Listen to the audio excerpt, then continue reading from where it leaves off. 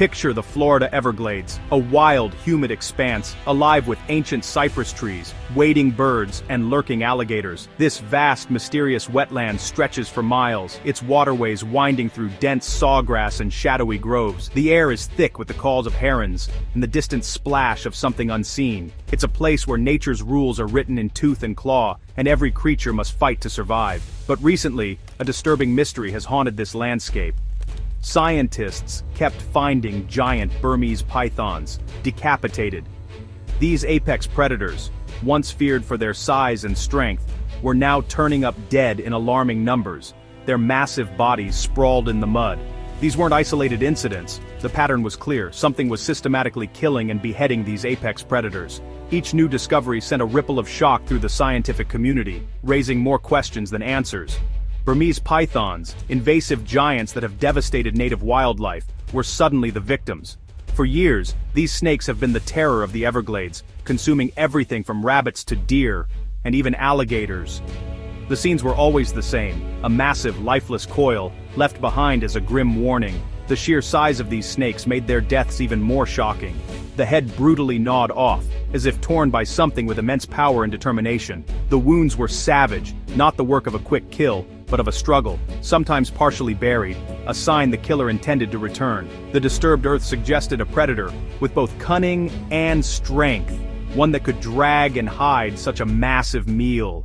The usual suspects, panthers, black bears, seemed unlikely to take on such dangerous prey in this way. Even these formidable hunters typically avoid full-grown pythons, wary of their crushing coils and lethal bite. The Everglades had become a crime scene, the invaders now the hunted. Each carcass was a clue, each site a puzzle for biologists and rangers to unravel. For biologists, this was more than curiosity. It hinted at a shift in the balance of power.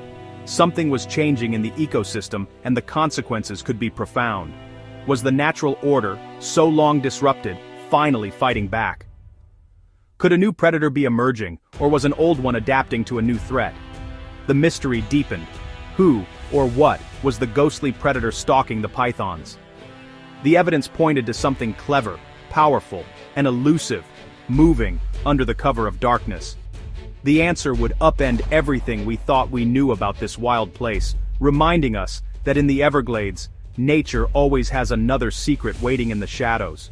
To understand the mystery at hand, you first need to know about the python problem that has gripped the Everglades. Burmese pythons, native to Southeast Asia, became surprisingly popular pets in the United States during the 1980s and 90s. Many owners, overwhelmed by their massive size and demanding care, released them into the wild. The Everglades, with its perfect subtropical climate and abundant prey, quickly became a python paradise. With no natural predators to keep them in check, their numbers exploded. One female can lay up to 100 eggs at a time.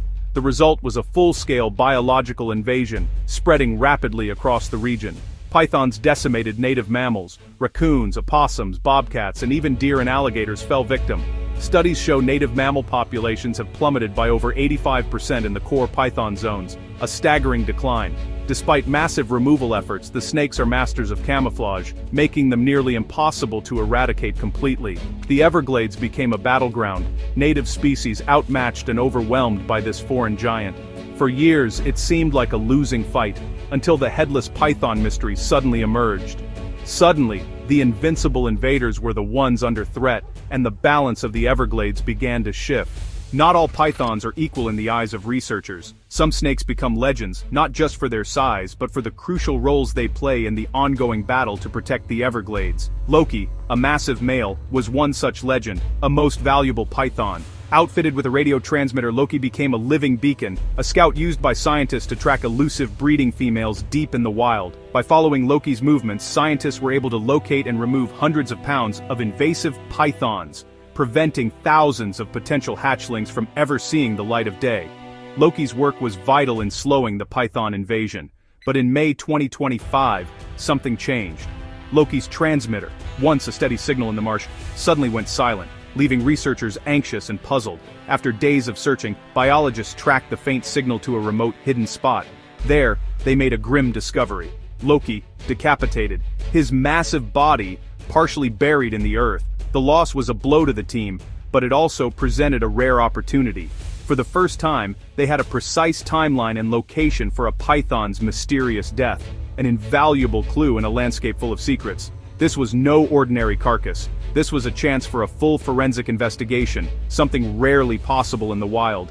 The team treated the site like a crime scene, carefully collecting evidence and samples, determined to unmask the phantom predator that had taken down their most valuable python.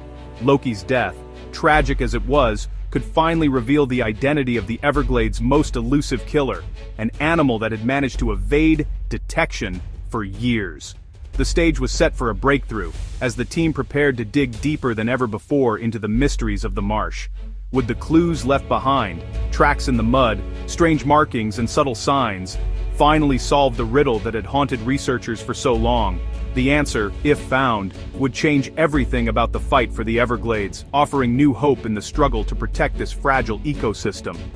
And so, the hunt for the python killer began, a quest that would test the resolve and ingenuity of everyone involved. With Loki's body found, the team sprang into action, adrenaline surging as they realized the gravity of the discovery. Every detail at the scene could be a vital clue, and the pressure was on to piece together what had happened in the shadowy wilds of the Everglades. They examined the scene. The wounds, the partial burial, classic signs of a feline predator. The disturbed earth and scattered leaves told a silent story of struggle and stealth, hinting at a calculated attack. A necropsy revealed the attack was focused on the head, and embedded in the tissue were claw fragments. The precision of the wounds suggested a skilled hunter, one that knew exactly where to strike. The evidence pointed to a cat, but which one? A panther seemed unlikely. A bobcat, improbable. The team debated, weighing the odds and considering the habits of each elusive predator. To catch the culprit, they set up a motion-activated camera, hoping the killer would return to its cached meal. The forest was now under silent surveillance, every movement recorded in the hope of capturing the truth. The next morning they checked the footage, anticipation building with every click. Would the camera reveal the face of the mysterious predator? Their hearts raced as they scrolled through the images, each frame a potential breakthrough. The tension was palpable, the air thick with expectation. There it was, the predator, caught in the act, returning to feast on Loki. The night vision revealed a sleek, shadowy figure, unmistakable in its intent. The photos were clear, undeniable. The evidence was now irrefutable, the mystery predator exposed for all to see. The ghost of the Everglades was about to be unmasked, its identity finally within reach after days of uncertainty.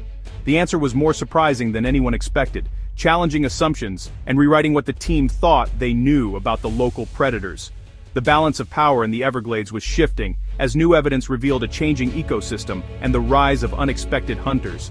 The mystery was about to be solved, and the Everglades would never be quite the same again. The trail camera revealed the killer, a native bobcat, weighing just 25 pounds, half the size of its python prey. The bobcat, cool and confident, feasted on the massive snake it had slain. This was no scavenger. The necropsy and caching proved it was the killer. Bobcats are fierce, but taking down a full-grown python was unprecedented. By targeting the head, the bobcat neutralized the snake's deadly weapons. This was not luck, it was skill, perhaps even learned behavior. The discovery flipped the script. Native species weren't just victims, but fighters. The bobcat's victory was a symbol of resilience and adaptability. The Everglades underdog had struck back. The myth of the invincible python was shattered. Hope had returned to the wild. The bobcat's triumph shattered the myth of the untouchable python. For years, pythons were seen as apex predators with no natural enemies in Florida. Their size and strength made them seem invincible, until now. The bobcat's calculated attack showed native predators could adapt, even to formidable invaders.